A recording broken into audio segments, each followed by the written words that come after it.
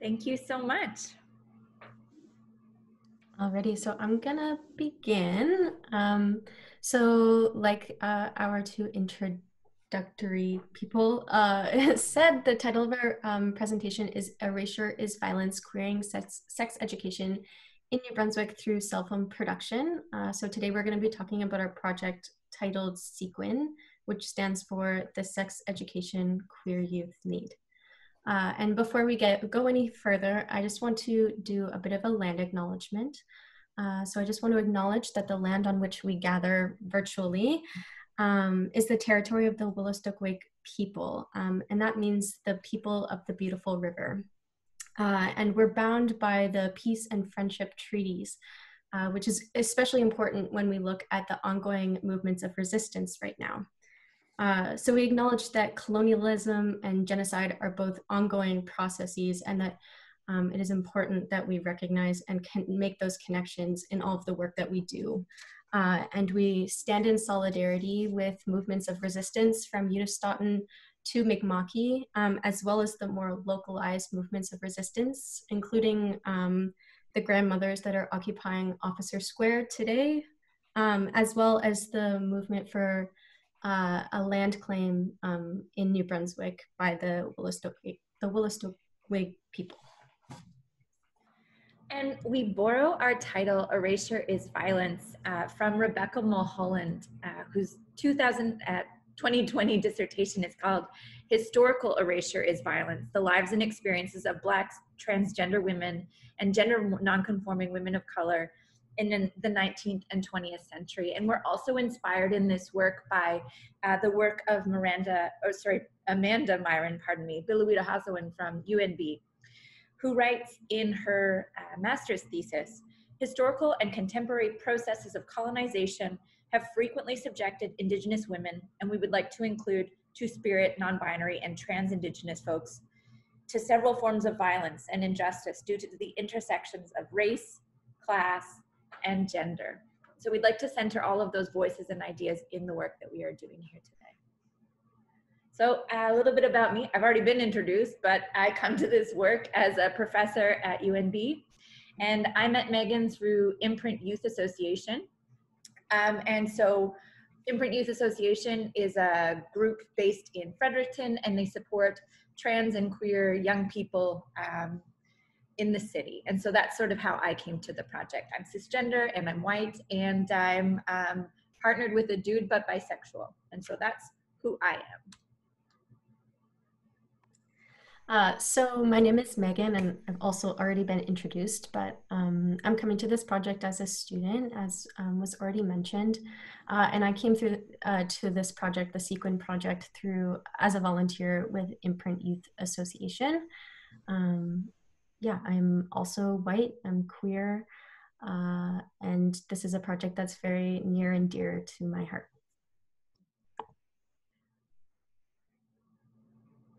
Sorry, this is me as well. So I'm just gonna talk a little bit about like the who, what, when, where of SEQuYN. So like I said, SEQuYN is the sex education queer youth need. The U is silent. And if you just see the image on the screen, that comes directly from the website. And it reads that SEQuYN is an ever-evolving website aiming to fill the gaps in mainstream public sexual education. So this website aims to be a sex-positive, queer-centered focus for queer and trans youth and their educators in New Brunswick. And there's a bit of a land acknowledgement there as well. So SEQuYN is a collaboration between AIDS New Brunswick, Imprint Youth Association, and the Fredericton Feminist Film Collective. So like Casey said, the Imprint Youth Association is a queer organization that aims to create space for queer youth in Fredericton. AIDS New Brunswick is a AIDS organization. It's based in harm reduction. And they run a needle exchange in Fredericton, Bathurst, and one other place that is escaping my mind right now. And the Fredericton Feminist Film Collective consists of Casey Burkholder, Sabine LaBelle, and sometimes myself, and we create Cellphilms. about various feminist topics. So SEQuYN came to be through a micro grant through the Enchanté Network, which is a really great queer organization. And we began in early February, and we aim to address sex education mainly in New Brunswick. Yeah, I think that's everything. So as KN knows, because they took my course on sex ed at the University of New Brunswick, there's not a lot of queer-focused material at all. There's almost no inclusion of gender identity or sexuality beyond heteronormative, sex for reproduction, abstinence-focused sex ed in the context of New Brunswick. And we see this as a real problem in terms of education, but we also see it as a problem in terms of the erasure of young people from seeing themselves and their sexuality and gender in the world. And so school is one of the places that young people see themselves. And so we decided to take a look at, what's in the curriculum. We found almost nothing. And then we started to look out to our community and ask folks, okay, in your opinion, in your experience, what's missing? And so one of the things that we did was we asked what was missing from school-based sex ed.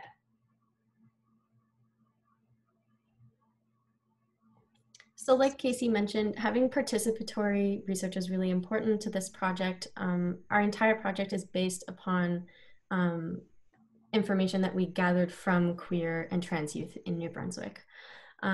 So our original conception of this project was a little different from what was actually created.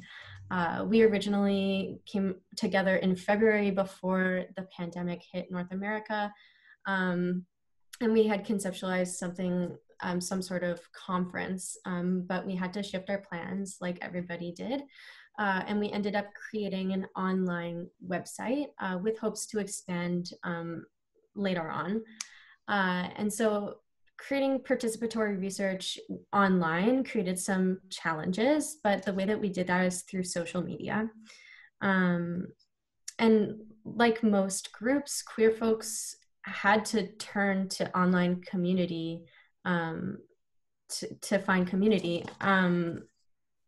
And this is especially important for queer and trans youth, as some of them are living in unsafe and unsupportive homes. So online queer participatory work is especially important during COVID-19. Yeah, so the images that you see on the screen come from our Facebook outreach that we did when we were conceptualizing our project. So the questions on the screen are what informed the work that we went on to do. And it's important to also recognize that even our name, SEQuYN, Sex Education Queer Youth Need, comes from the community. Originally, we weren't sure what to call the project. And so again, we went out to Facebook to the community and said, what can we call this? Please help us. And that's where we came up with SEQuYN. And that name comes from Al Cusack, who's a local artist and activist. So we had these questions that informed our work.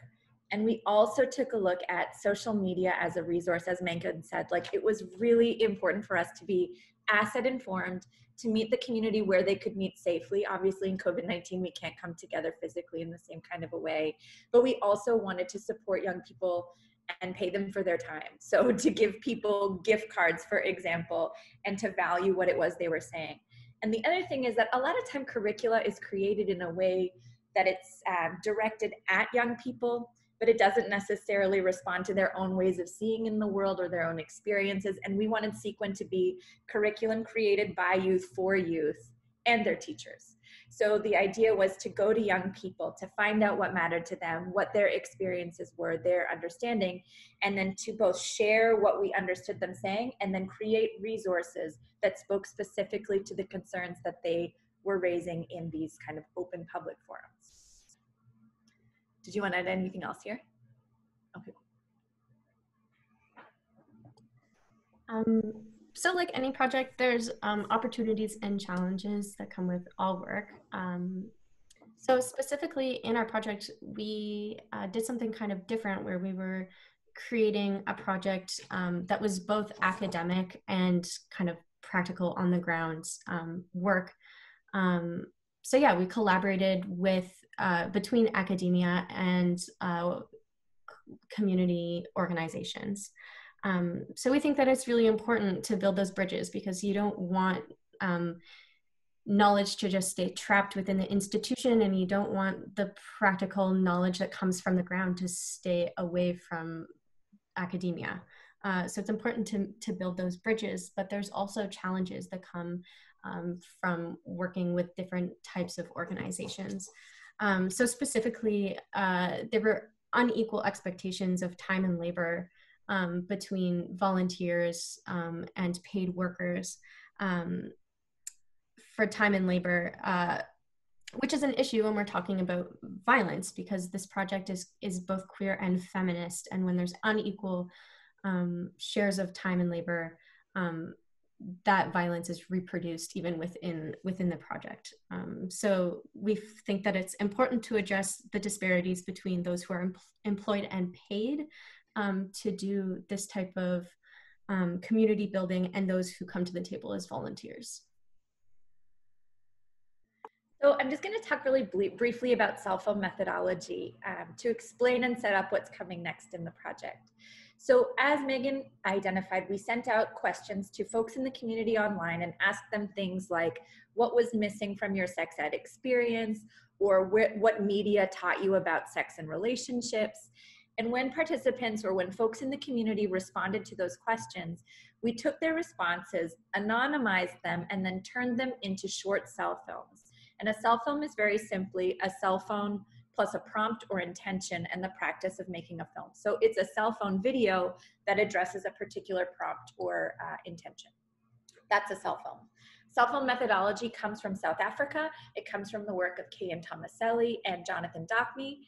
And together, this kind of method has been also used in South Africa in the context of exploring the lives of girls and young women and gender-based violence, especially in the province of KwaZulu-Natal. But this work has also traveled, and it's existing all over, including in Oaxaca, in Mexico, in Hong Kong, in New Brunswick, in Toronto, working with people who are sex workers. Like it's a method that adapts people's everyday media making practice and turns it toward an issue of concern.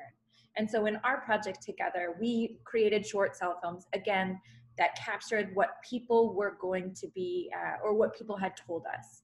But we did a couple of things intentionally as we created the cell films, and Megan's gonna talk about that in just a moment. So I'm just gonna talk a little bit about the process of creating a cell film. So overall, the process of creating a cell film was very collaborative. It was creative, and it was a joyful process. So like Casey said, we began with an idea. So those ideas came straight from the community. They came from the queer and trans youth that responded to our questions on social media. So for example, one of our questions was, what media do you find information about sex and sexual health, or something along those lines? So we began with a prompt, and then we wrote a script based on the responses that we got from our Facebook page.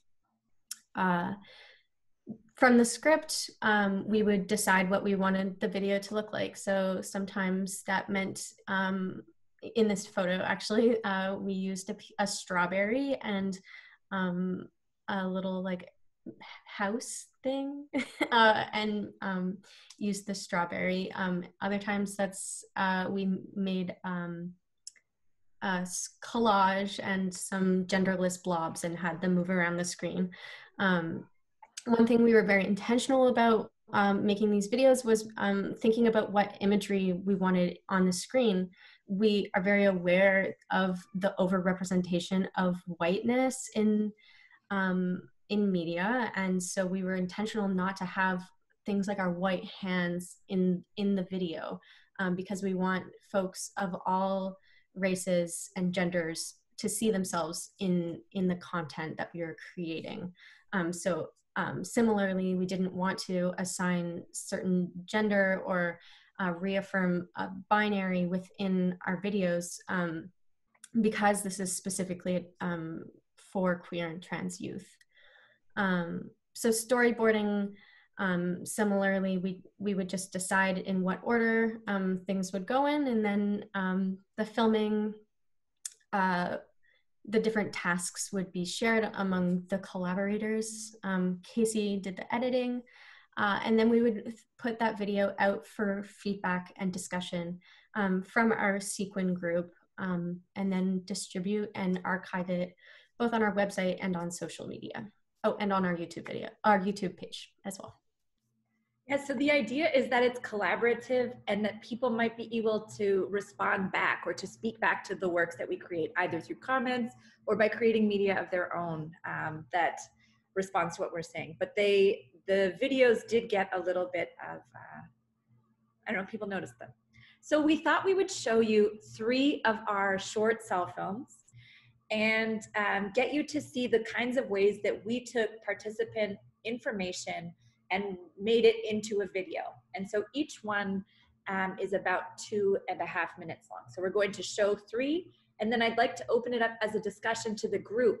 And we're going to ask you, what do you see and what resonated with you in these films? And you, of course, don't have to speak out loud. You can always respond in the chat. So just forgive me a moment while I find the videos.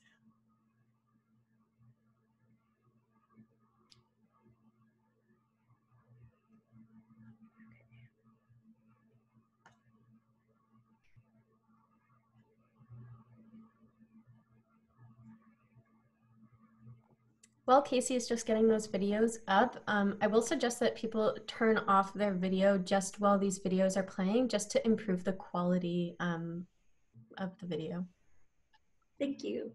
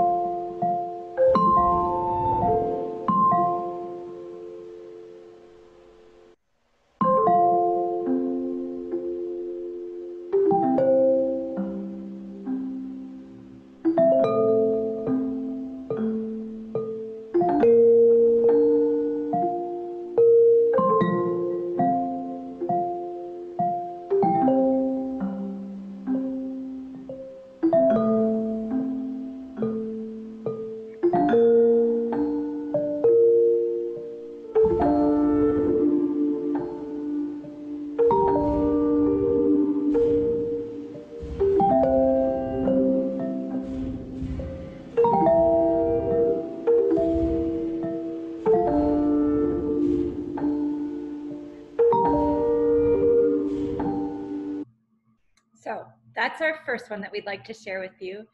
And I'd like you all to notice the way that we end each of the videos. So just keep that in the back of your mind the next time we are sharing. Here we are.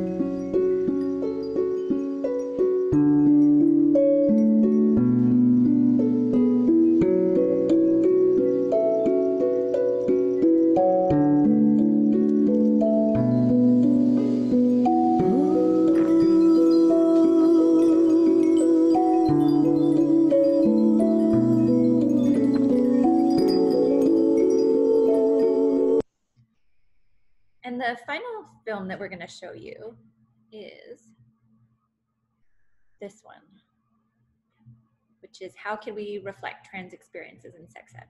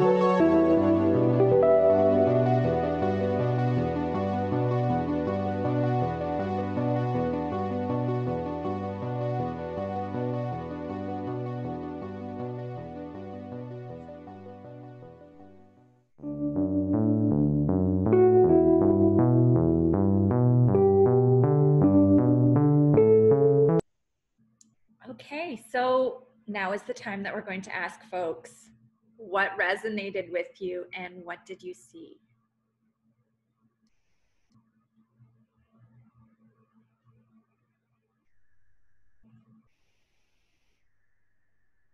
Oops.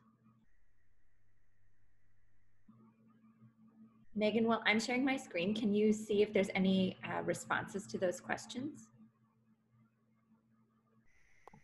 I don't see anything yet. Okay.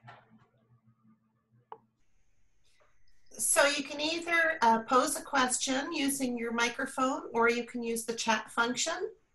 Either way.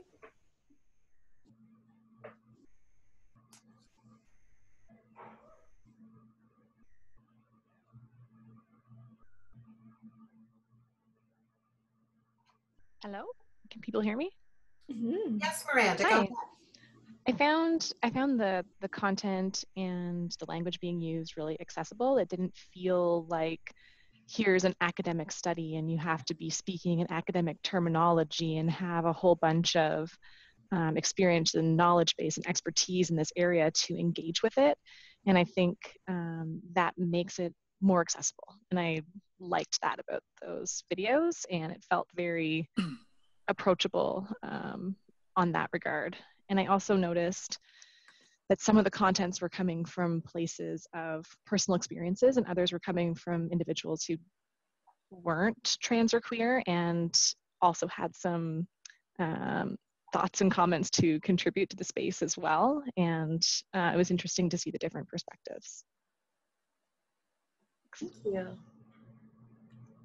I'm seeing a comment in the chat and I can read it out loud. It says, there should be also something in sex ed about gender dysphoria and how it might affect sexual relationships.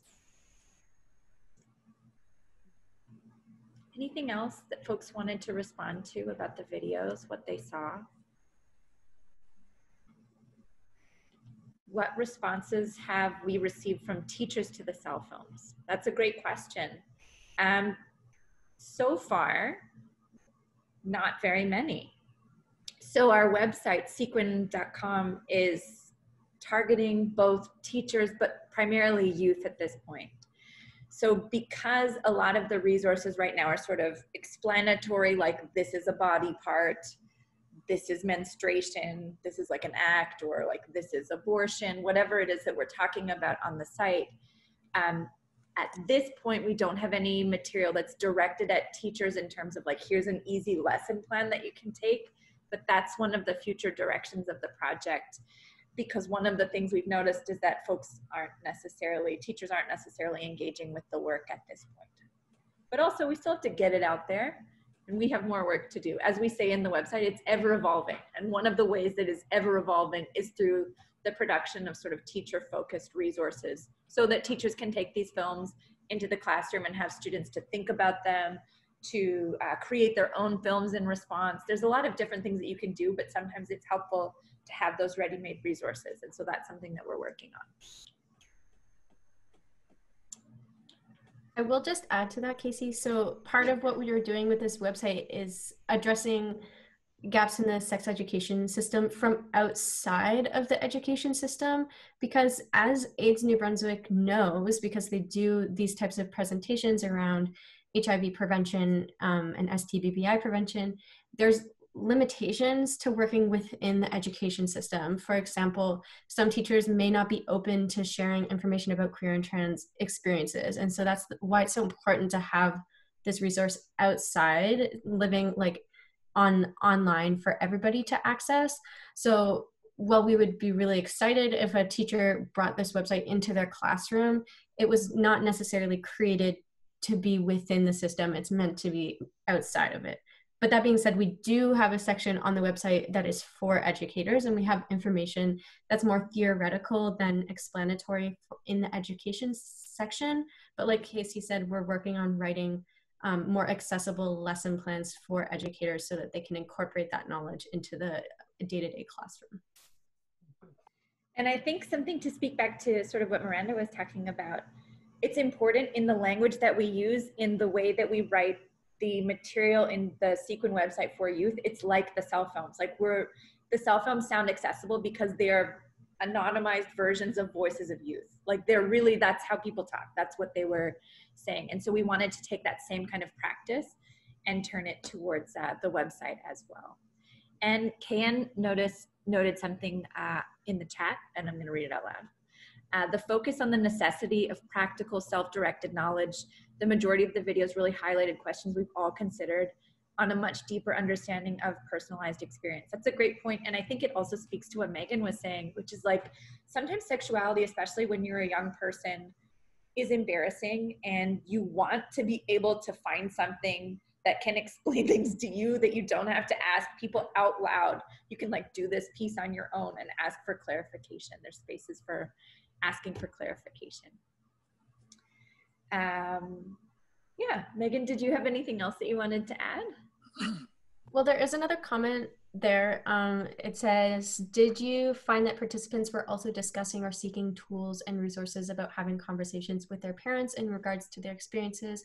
Particularly, I'm interested in those related to the last video you shared. Thanks. That's the one about trans experiences. Mm-hmm. And I think we were pretty deliberate in not framing the website being for parents necessarily.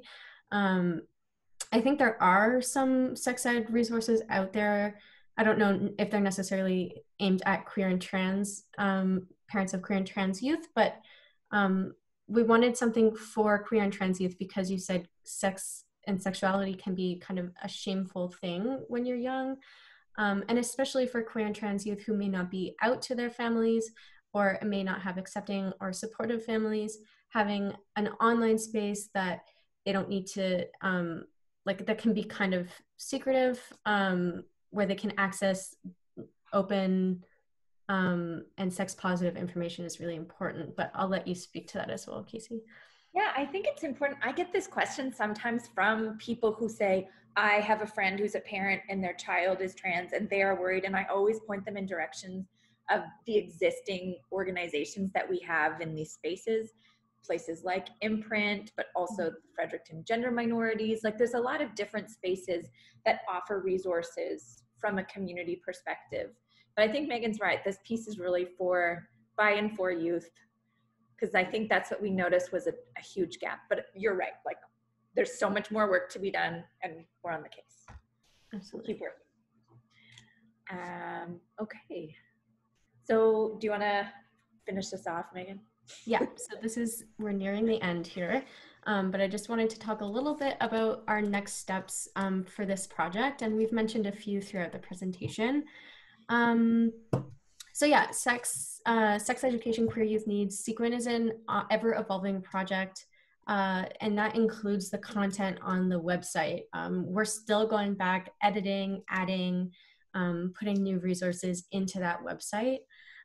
So one of our future plans includes like a community editing of the website, because we want to center the experiences of queer and trans youth. We want them to be interacting with this resource. So in the future, we hope to be holding some webinars and workshops that are interacting both with the material and also just with the resource itself. We wanted to draw your attention to this art contest that we held. So this was during our launch of the website, which was near the end of July, I believe. Yeah, so we put a call out for artists to respond to a prompt about what it means to have sex education for queer and trans youth. And we had some really, really beautiful submissions, and you can find them all actually on our website, on the SEQuYN website. And we had like prizes for all of the winners. And like we mentioned, we also are in the works of developing lesson plans for educators to accessibly incorporate the information on the website into classrooms. We hope to expand this project beyond just New Brunswick. We're thinking perhaps of expanding to Atlantic Canada to connect with other sex education groups and queer and trans organizations, and applying to grants to further this project. And like I had mentioned earlier in the presentation, when we had originally conceptualized this project, we thought about doing a conference style. So perhaps if there is a post-COVID world, we could have in-person conference of some sort. So we welcome you to check us out. This is our website, SEQuYN.com. You can also follow the Fredericton Feminist Film Collective, where we show a variety of works by and for queer, trans, and non-binary folks, young people. And thank you so much for your time. We hope that this has given you an opportunity to conceptualize the erasure of queer and trans folk from sex ed in general as an instance of violence, and the ways in which we can do community-based research and community-based action in order to confront that violence. So thank you so much.